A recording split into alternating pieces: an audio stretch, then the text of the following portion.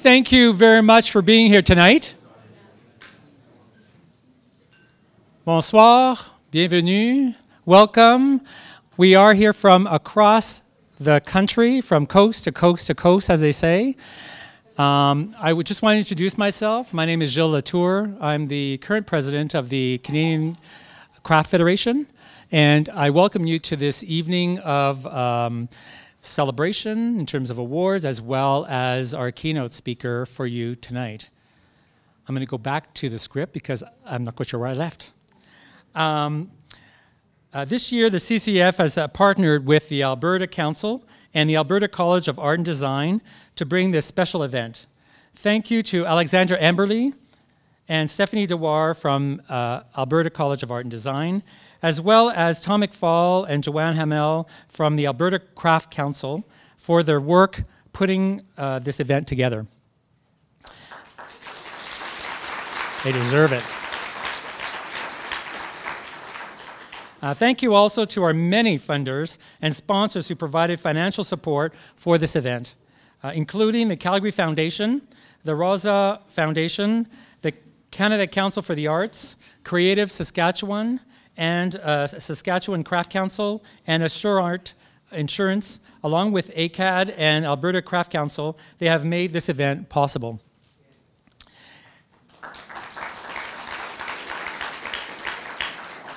And thank you to everyone in the audience for joining us tonight. It is because of you and work that you do that we host this annual national event. We recognize that it is a rare opportunity for those of you on the front lines of contemporary craft production, promotion, and education to share in the, such an experience, one which encourages growth and connection across the geographic and experiential divides. We're here to celebrate craft achievements, to showcase successes and skills, and to discuss current affairs, strategies, and ideas. Our aim is to strengthen and inspire the craft community in Canada and to encourage collective action. This is the purpose of our conference and truly the purpose of the Canadian Crafts Federation as an organization. We encourage you to stay connected with the CCF beyond tonight's event, to learn about the work we do all year long. And now I am delighted to introduce tonight's winning lineup. First, we will welcome ACAD President Dr. Danielle Dawes to say a few words on behalf of our generous host. Immediately afterwards, we're honored to have a blessing ceremony take place to acknowledge the traditional territories of the Blackfoot and the people of the Treaty 7 region in southern Alberta. The city of Calgary is also a home to the Métis Nation of Alberta, Region 3. Following the blessing, we will welcome our keynote speaker for the evening, Shannon Stratton, who happens to be here. There she is. After a short break in the schedule, we will then gather for the presentation of the Alberta Craft Awards and the Canadian Craft Federation's Robert Jekyll Award for Leadership in Craft. We hope you enjoy all these events tonight and tomorrow. For those of you who will join us for the many panel discussions and special events to come.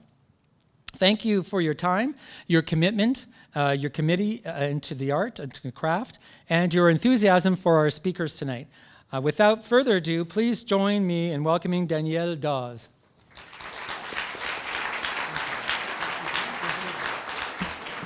Merci Gilles. Alors on va faire en français ce soir. Bienvenue, welcome. It's a great pleasure to have, wow, this is tall. A great pleasure to have all of you here tonight in our home at the Alberta College of Art and Design. I heard that some of you had a wonderful trip at Medalta yesterday. Amazing facility under the leadership of Barry Finkelman. Did a really, really great job there. So very proud of what they're doing. I'm also honored to be able to partner in this 11th annual conference organized by the Canadian Craft Confederation, or la Confédération des Métiers d'Art, la Fédération des Métiers d'Art. At ACAD, we are very proud of the fact that, unlike many other institutions, we've been able to maintain a very strong emphasis on craft, as we deeply believe that craft with art and design work closely hand in hand and provide the ideal educational platform for creativity and innovation. So you're all arriving at a very interesting time in the history of ACAD. I'm sure presidents say that every year of their own institution, but this year it's really true. We just presented to the Alberta government actually a few days ago quite a major plan that we've been working on for the last 2 years, which is to grow an institution more than double its size. I'm going to bring it to, we're about 1,000 students, to bring it to 2,500 students next 12 years. So I know it's a bit aggressive, but that I think it's really quite exciting. In 10 years, we'll be 100 years old. So it's a nice, kind of milestone to reach and start to really grow. So we're looking at really growing quite a variety of new programs. So we started to work on that. We just took over a couple of months ago an 11-acre ranch. So, made in Alberta. We have our ranch now. We haven't really publicized it because we have to figure out some details about it, but it's quite an exciting place. It's not far from here. It's about 40 minutes. And we're really looking at further developing a residency culture at the institution. And tonight, I don't know if you saw Catherine's presentation or performance a little bit earlier, our first artist in residence. That's really the beginning of what we hope that will be something that will grow. And I see the ranch as being able to provide some of those facilities for us as well. What else could I tell you? We have, you may not know this, but we have 11% of our student population is Indigenous, which is the highest proportion of any post-secondary institution in an urban setting in Alberta, so we're quite proud of that. And last month, after a couple of years of working on this, we opened our Indigenous Resource Center. It's called the Lodgepole Center, and very, very proud and excited about that. And next month, I don't have the date yet, you tried to spread things a little bit. We'll be opening our first research center, and it will be the Design Center for Social Innovation. So lots of things are happening in the institution, so you're coming really at a time of lots of energy. Gilles thanked some of the folks. Again, a big thank you for the folks who work behind the scene, putting this together for all of you, all of us. From our team, Stephanie Dewar and Alexandra Emberley, who's the chair of the School of Craft and Emerging Media. I know we also need to thank from the Alberta Craft Council, their director, Tom McFall, which I saw somewhere. Oh, he's in the middle, so Tom, always a pleasure to see you. And from the Confederation, their director, Megan Black, who is also somewhere. Yeah. So a conference titled Cultivating Craft Pathway to Practice is more than sharing information, best practices, new ideas. It's also about sharing the love we have for the act of creating. And this reminds me of a quote from the wonderful French painter, Claude Monet, who said, "Everyone discusses my art and pretends to understand as if it were necessary to understand it, when it is simply necessary to love." So I hope you love every bit of the conference, and welcome again to Alberta. Thank you.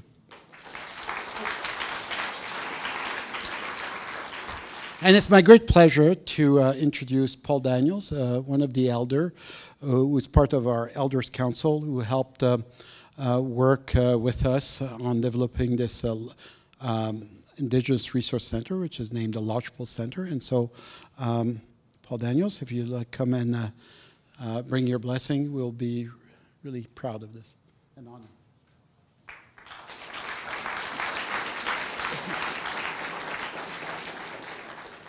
Hello, everyone. Nice crowd out there. Thanks for all the facilities of speech and visiting and meet each other for this large poll. We, I should say Indian people, we tribal, the custom for First Nation, the tribes are like Blackfoot, Stoney, Chutana, and Cree, and Métis. We worked together quite sometimes as this large poll. It's been a number of times that we put it together. Quite sometimes hard for work on papers and everything. So I guess all knowledge is that. So I just like to thank each one of you for the leadership and workers and coordinators and all that. And I'll just say, speak in my language for grace, and we mind for stand up for a few minutes, and we'll ask the Creator for a good blessing for things that they gave us. Thank you.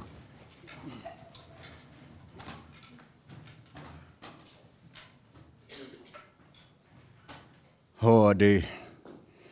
Tua buon signo aka kisnaga. Anete nosta nao gibi chance najuma kiu anchio. In chande manchande ne chi hio pichigi natsne hektapan madan. Hai tiaka hio neten bai najimi chance niu tanuskabin. Mokote doskane tos nie aginustan into bai an.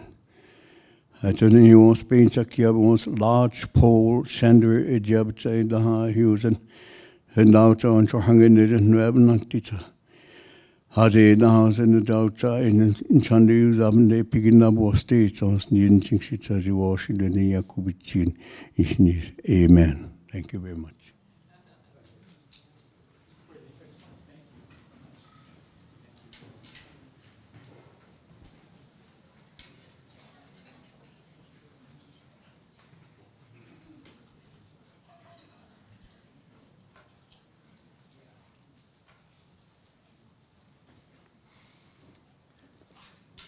Thank you, Elder Paul Daniels, for your presentation and for your thanks. I'd like to now introduce the keynote speaker for you tonight, Shannon Stratton. Shannon is the William and Mildred Laston Chief Curator of the Museum of Arts and Design in New York City, an alumni of the Alberta College of Art and Design. So I think that agrees up an applause there. We've got one of your own here, which is great. Fantastic.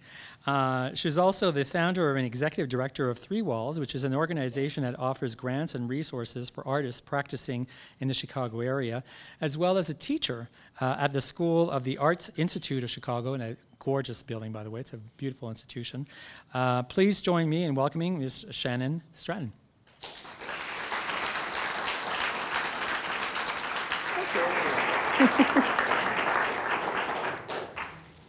Hi. Just give me a moment here to pull up this PowerPoint. Nope. Yes. Okay, hold on. That's not right. Sorry. There we go. The actual PowerPoint. Good. Okay. So thank you so much for inviting me to be the speaker this evening. Thanks to the Canadian Craft Federation and to the Alberta College of Art and Design, which, as you just heard, I am an alumni of. So it's pretty lovely to be back at my alma mater. I graduated in 2000 from a program that is no longer here, but you should bring it back. We had an interdisciplinary program when I was taking my BFA, and I split my major between the painting department and the fiber department, and Laura Vickerson was my mentor. So I have great love for this school and both departments, but truly the fiber department was my home. And I went on from there to take my MFA at the School of the Art Institute of Chicago in fiber. So I have this long history with fiber departments, I guess, and craft. So I think that's one reason why I was invited. Probably the other one would be because of this new position I have at the Museum of Arts and Design in New York, which, if you're not familiar with it, was formerly known as the Museum of Contemporary Crafts. It was founded in 1953 by the American Craft Council. And they changed their name when they moved to Midtown to Columbus Circle about 8 years ago. They kind of did the thing that unfortunately a lot of institutions did in the kind of late 90s, early 2000s, where they took the word craft out of their name. And I think that's a mistake, but I can't do anything about it now. And it does make for some confusion with people who perceive us as a design museum, when really I think that foundation and the root of the museum and craft is still very much a part of its personality. So while that's my role, I'm really, I think I'm approaching tonight's talk from my position as a besider, which is a term that I'm borrowing from Jenny Sorkin. If you haven't bought this book yet, it's wonderful. Jenny's a really exciting feminist scholar in craft and particularly focused on the history of ceramics. So I'm borrowing this term, or this idea of beside from Jenny, and this book, Live Form, where she reminds her readers that she's consistently framed the history of American pottery, so there's going to be some Americans and some Canadians in my talk tonight, as working beside collective practices of the 60s and 70s, dematerialized conceptual art, the happening, and body-based feminist art.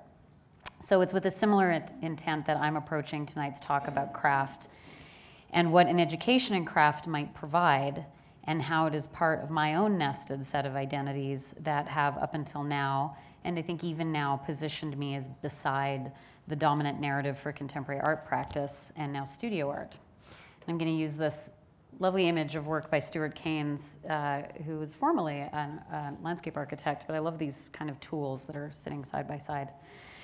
As a fiber student in the 90s, I was still beside the more dominant practices of painting and sculpture, and then later as a founder and curator of an artist-run space in Chicago, I was beside the dominance of institutions and the art market in shaping of contemporary art narratives in that city and beyond.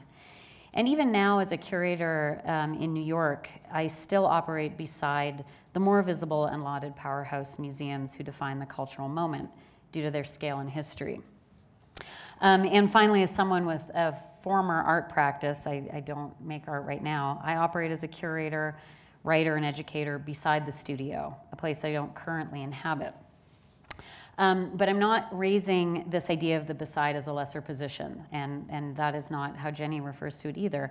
The idea of the beside is something that she's borrowing from Eve Kosofsky-Sedgwick. It's a tough name all the time. That is the beside as a generative ambivalence that encompasses a wide range of desiring, identifying, representing, repelling, paralleling, differentiating, and rivaling. The idea that craft disciplines and their attendant artists, materials, histories, theories, and educations have long operated beside other cultural forms and not outside of a dominant discourse is important. That beside speaks of craft's inflection on other forms, its influence, and its own porosity. So I personally drifted away from the studio over the course of my professional life. Maybe someday I'll get back into it. But I always check back to those roots and interrogate them because I still feel very much like somebody who comes from a studio background. I really still connect with that kind of thinking process. So I often ask myself how an education centered in craft, and even more specifically an education in craft that was firmly located in, within feminist histories, informed my work as an organizer, curator, writer, and teacher. Undoubtedly, there's a really simple answer to that I have pursued artwork rooted in craft disciplines as the subject for my curatorial and critical work, but there's still something more to that. I approached my work building Three Walls, the organization that was mentioned in my introduction, which, by the way, I'm not still the executive director of. It carries on without me in Chicago. But I really approached building that organization as a creative practice and as an entity that I crafted with a particular sensitivity to relationships and collaboration, whether that was internally with the artists and staff or externally with the local community and their interests. It was a form that was alive and under constant reformation. At this time I was starting Three Walls, I was reading Richard Sennett's The Craftsman. Has anybody read this book? Yes, good, great. Do you love this book? Maybe? Okay, I love this book. And this particular quote has always really struck me and honestly actually makes it into every single talk I ever give. Somehow this line just expresses everything for me about what it means to work in the world with the kind of craft background that I have. So you can see the quote, both the difficulties and the possibilities of making things well apply to making human relationships. In the context of his book, as some of you will know, Sennett is making an argument for the lessons of craftsmanship applying to world making in general. The craftsmanship, some of the examples, learning to problem find as much as problem solve, developing heightened material awareness and relationship to your craft, mastering one's tools through 10,000 hours of practice, working in dialogue with other craftsmen, having a sensuous and not mediated relationship to a set of problems and thus one's work. That these are valuable approaches to work that help shape our communities with consciousness. Further to that, Sennett posits that there is craftsmanship intrinsic to a lot of other activities and work, like child rearing, the medical field, urban design, cooking, and so on. Craft in Sennett's thesis is not necessarily material, something that the term has been burdened with at the expense, I think, of exploring the scope of craft's possibilities and applications as a distinctive way of working, being, and moving in and within the world.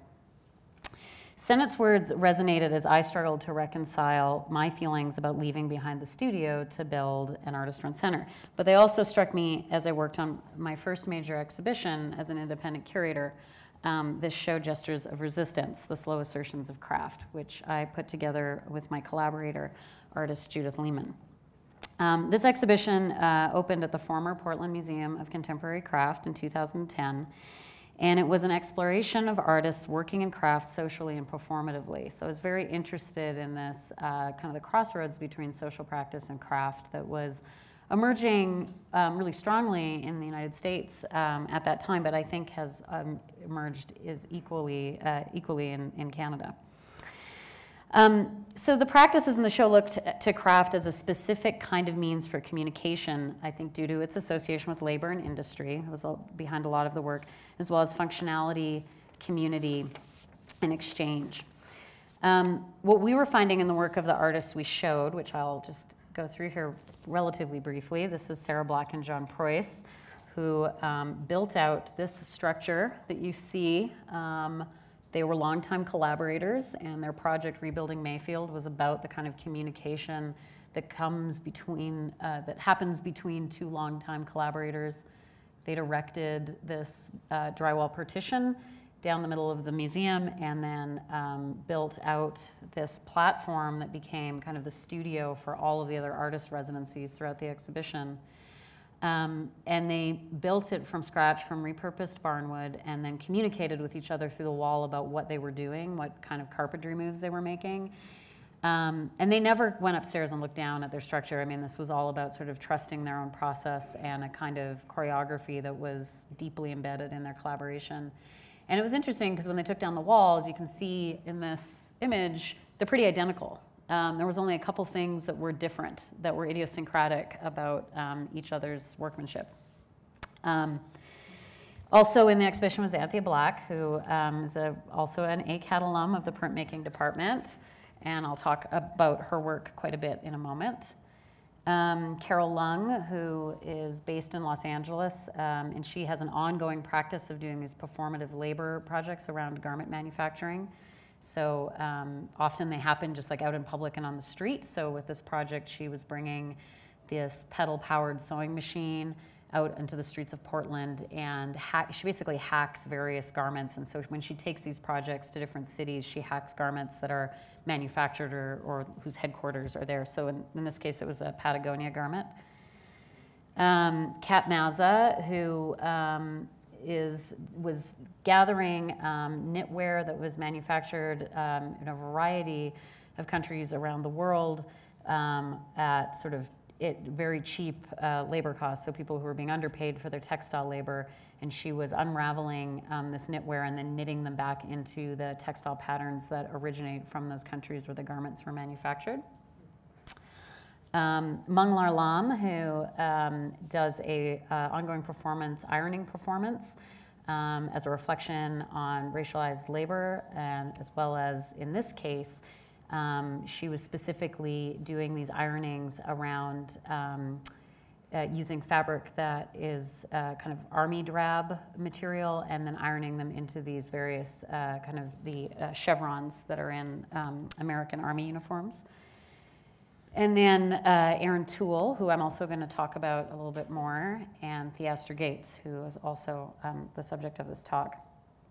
So for all of these artists, craft was being located as a specific kind of vehicle for the transmission of socio-political content. but particularly as a gesture of care or a bid for intimacy in a number of these works. It was being accessed by artists, many of whom had trained specifically in craft. So Carol came out of a fiber department. Theaster and Aaron were both ceramics, had a history in ceramics. Kat as well in technology and fiber. So these are all artists that come from craft backgrounds and then are taking up kind of performative social practice-based work. And really as a world-making tool that I think Senate is speculating on. For me, as a student of fiber, concepts of care have frequently come up in the classroom, as a student and as a teacher in it. Given fiber's easy relationship to clothing and blankets and quilts, students then and now often deploy fiber as a material naturally predisposed to talk about care as subject. Pardon me. In the context of gestures, care as it pertains to and emerges from craft came about through reference to time, the gift, intimate exchanges, and functionality, as well as an investment in process. Aaron Toole took the time and made that time visible through throwing 1,000 pounds of porcelain clay during his performative residency into the cups he then gave away to museum visitors who engaged him in conversations about the costs of war. Aaron's a veteran of the United States Army in the First Iraq War, and his care was made palpable through his deep engagement with the themes of his work, an unwavering commitment. I mean, he still makes this work to a conversation about the realities of these conflicts and the influence of the U.S. military abroad. He cares about these issues, and that care is materialized in his labor and made visible. He literally gives form to the contentious subject of U.S. military spending and engagement by taking up space as a veteran, by crafting vessels that carry the subject forward in an unmistakably intimate format. Oh, I didn't mean to jump forward like that. So as you could see back in this first slide, he was situated in the middle of the space. He built this bunker of porcelain clay around him, and then he threw as many cups as he could out of that 1,000 pounds of porcelain. These cups that he makes, he does, embosses, he prints, he puts decals on them, he glazes, he does a variety of things to these cups to talk about the costs of war. They always have the same sort of sandbag pattern on the bottom. And originally when I met Aaron, he was sending those cups to people in government with a note talking about his experience in the Iraq War. And he always operates in this somewhat, he finds a middle ground where he talks about his experience as a veteran and also, I don't know why it's doing that to me, his experience as a veteran and how he sort of perceives the cost of military engagement in the U.S., not just on American veterans, but obviously on the conflicts that are happening abroad that America gets involved in. The cups, as he threw them and glazed them and fired them, would sit around him in the bunker, and he would talk to, the way of getting a cup would require you to have a conversation with Aaron. So he would talk to you about either his experience in Iraq or military spending or whatever the topic was, but there had to be a conversation. You couldn't just pick up a cup and walk away. So he would have a conversation about these issues. And apparently, I mean, I wasn't there for everybody's residencies, but I found it very interesting to talk to Aaron afterwards about, the kinds of encounters he would have also with other vets who came to the museum and didn't, and would come across this project and be really deeply moved by it. So it was rushing ahead to Anthea. Anthea, who takes up care and consciousness in her work both as an artist and an educator in craft and printmaking and bookmaking. The project we featured in Gestures was her curatorial and studio project, Looking for Love in All the Wrong Places, where she hand silkscreen posters designed by other queer artists for public postering in cities around the US and Canada, intentionally seeking out public spaces for their display. Black's posters meant queer love took up space in public places, public areas that are usually devoid of truly public intervention, queering them through a mode of communication that has become synonymous with advertising for rock shows, movies, and politics, but not love nor identity. As a teacher, Black's recently been working with Shamina Chirwala and a group of student collaborators on Handbook, supporting queer and trans students in art and design education. An artist book with a letterpress cover conceived with her students as part of her pedagogical practice in queer identity, printmaking, zine bookmaking, and publication. In the introduction to the book, she says, "It is our job to make the most important, challenging, and beautiful ideas sensible, visible, and understandable, and to invent new ways of being and social configurations through the work that we do." I'm going to come back to that quote again. Theaster Gates, who closed the Gestures exhibition with a performance of hymns from his project, My Name is Dave, at the Milwaukee Art Museum Chipstone Foundation, originally at the Milwaukee Art Museum Chipstone Foundation, Wisconsin, covered the completed exhibition in clay slip. Emerging from an education in ceramics and urban planning, Gates is perhaps one of the strongest examples of a contemporary artist deeply invested in the invention of new ways of being and social configurations, having built his complex practice out of performance, social practice, object making, and urban planning. As a founder of Rebuild Projects, Gates has committed to rebuilding cultural foundations in underinvested neighborhoods, inspiring artist-led community revitalization projects throughout the U.S.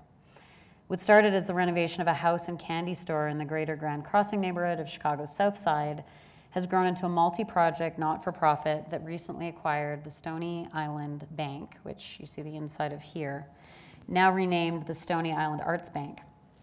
The bank is a hybrid gallery, media archive, library, and community center that reclaims a once vibrant community savings and loan from decades of deterioration, and it had been closed and boarded up for 30-some years. And he made this deal with Rahm Emanuel to get this. Rahm Emanuel is not a great guy, though, but it was great that that Theaster was able to work this out with him. But he was able to get this building from the city, and really, I should point out that Theaster is doing very well as an artist, and he reinvests a great deal of his own profit from his art practice back into these community projects that he does, as well as being a very active and persuasive fundraiser. So he's really built a strong kind of patronage around his work that he channels back into this kind of community work that he's doing. So it was reopened last fall in 2015 in time for the Architecture Biennial in Chicago. And the bank now preserves and makes accessible collections pertinent to the heritage of Southside residents, including the Johnson Publishing Archive and Collections, who published Ebony and Jet magazine and is headquartered in Chicago, and Frankie Knuckles, the godfather of house music's record collection.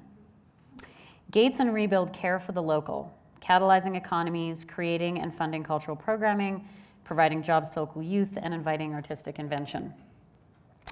This idea of inventing new ways of being and social configurations is, in my mind, the possibility for world making that Sennett connects with craftsmanship. Ways of being is highlighted by Gates, Toole, and Black's work that invest time, knowledge, and skill in acts of care, consideration, and communication. It also signals a kind of self-reliance. When responding to a lack of dialogue or resources around an issue, how can one take personal responsibility for change? How can one deploy one's skills as an artist in a growing state of economic and political instability, impersonal institutions, atomized social interactions, and capitalist monopolies? Really hot button stuff where I live now. Craft as an occupational therapy dates to World War I in Britain, later spreading to the US and Canada as a means to rehabilitate veterans to the workforce through vocational training. Social reformers in the United States also disseminated handicrafts and manual skills in settlement houses as a means for social and economic improvement for immigrant families and the impoverished. In both cases, teachers were primarily women, as Sorkin points out in Live Form, reinscribing women in their traditional social roles as healers, caregivers, teachers, and reformers. They were doing textile crafts, as you can see. So craft as an idea comes by these associations with therapy, process, and care honestly. Associations that get further reinscribed in the absence of new thinking or recasting of old tropes. But how might process, care, and healing, qualities that are continuing to linger around craft, be productive modes of making today? As a way of recasting these old associations, I began thinking about the connection between craft and the contemporary subject of self-care, which may or may not be something that is incredibly present in Canada right now, but it's incredibly present where I'm living. It's a term that has particular poignancy today around certain political movements, particularly Black Lives Matter. So if you haven't been thinking about self-care as a political movement, essentially it's really a significant topic right now, like I said, around the Black Lives Matter movement, as people talk about taking care of themselves in a hostile culture. I think of self-care as a political position which one must take when vulnerable to a system that doesn't recognize and care for you. I see in craft this connection to self-care and the political. Craft is exquisite self-reliance, intensely felt as one of the definitions of exquisite, and perhaps also extremely beautiful, both literally and poetically. As Black had declared when she said, "It is our job to make the most important, challenging, and beautiful ideas sensible, visible, and understandable." A project like Black's Handbook stands out to me as an act of self-care, for her as an educator, but profoundly for her students who participated in its writing, printing, binding, and distribution. It is intensely felt for its proximity to a personal political position of care, but also intensely felt for the maker's proximity to the process. Handmaking one's politics can be exquisite in its deployment, in its dedication, and in its survival. Self-care as a subject matter is increasingly evident in smart practices that I've been noticing, notably Simone Lee's Free People's Medical Clinic, which was organized by Creative Time in 2014, and then further inspired her residency and exhibition Waiting Room that was just held at the New Museum this past summer. This is some of Simone's older work. Lee has long worked in and taught ceramics at RISD, and works equally in sculpture and social practice projects with a focus on exploring Black female subjectivity. And this is from our exhibition at the Kitchen, and what you're looking at are these great big bunches of ceramic shells that she hand makes and casts that make up these various bundles. Waiting Room was dedicated to Esmond Elizabeth Green, a Black woman who died in the waiting room of Kings County Hospital in 2008 while waiting 24 hours to see a doctor.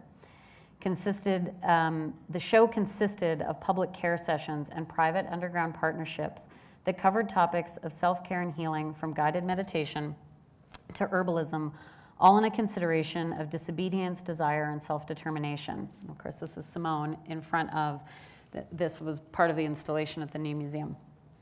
The show sought to implicate violent institutionalized control and indifference as the conditions under which forms of self-care and social care can become radical and alternative. Self-care and social care are being talked about today as a radical alternative. To engage in these practices is to wrest wellness away from capitalism and locate it in accessible, teachable self-reliance. There's the self-reliance that is a tangible result of craft teachings, being able to make your own clay body, weave cloth from scratch, forge metal, and in lessons gained outside of art school, like baking bread or building a shelter or a boat. But looking at the work of Erin Toole, Anthea Black, Theaster Gates, and Simone Lee, something else I think is evident. The teachings of craft also influence these larger, more performative social practices of care, communication, community, and empathy beyond those more traditional frameworks for perceiving craft. On the heels of Lee's show, which closed in September, is an exhibition study center organized by Carolyn Woolard at the Cooper Union called Wound, Mending Time and Attention, that consists somewhat similarly of a series of performances, workshops, and sessions with, artists and collaboratives.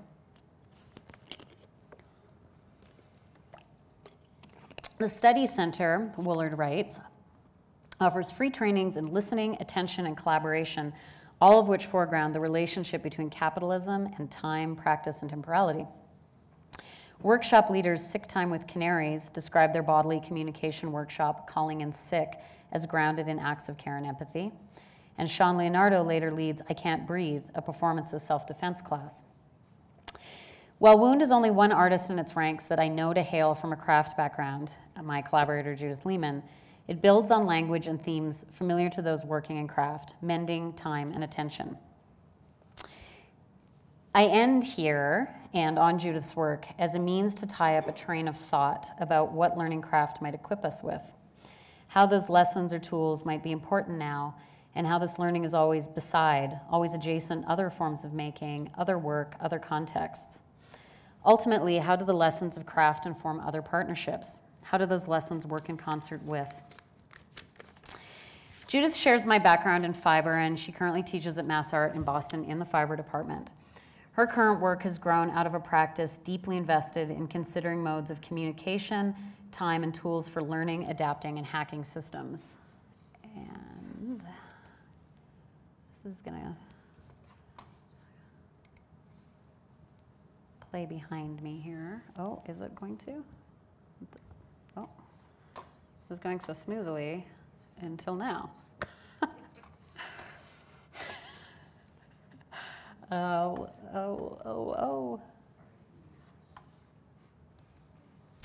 All right, it's not going to go back. All right, I've got AV help.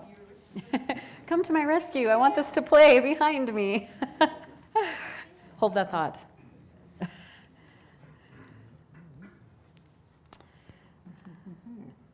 It worked when we tested it earlier. Okay, so it's really nice if it's playing behind me. Oh, there we go. Wonderful. Yay, thank you.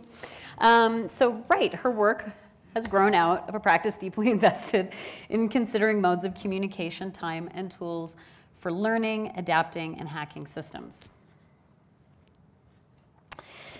Her project Object Lessons, which is what is playing now, is a part of Wound, both as artifact and in the form of a workshop she does with Kenneth Bailey of the Design Studio for Social Intervention, which is a project based in Boston that basically connects artists and designers to various local kind of socio-political issues in the city. Judith describes this body of work as crafting wordless explanations. As you can see, they're shot as short videos that crop her hands, choreographing a group of objects on this small stage. Object Lessons collapses dance, sculpture, video, and writing into the movements of small tools. Relatively ambiguous in form, these tools are called bobbins from fibercraft or other wooden implements used in clay or maybe cooking. They're familiar. They resonate as objects meant to tell other objects or materials what to do. Here, though, Lehman deploys them in the production of communication rather than the manipulation of other matter. She produces poetry rather than other things, perhaps pointing the viewer back to a meditation on what exactly we're looking at when we coax form out of other materials with the tools of our trade. When exhibited, Object Lessons is often deployed by Lehman as something that exists beside. On 2 occasions, these videos were wordless didactics, working in relationship to the work of other artists in 2 exhibitions that she was a part of. In her own writing about the work, Lehman asks, is it helpful to have a something in relationship to another something if we wish to temper our noun-heavy ways of thinking?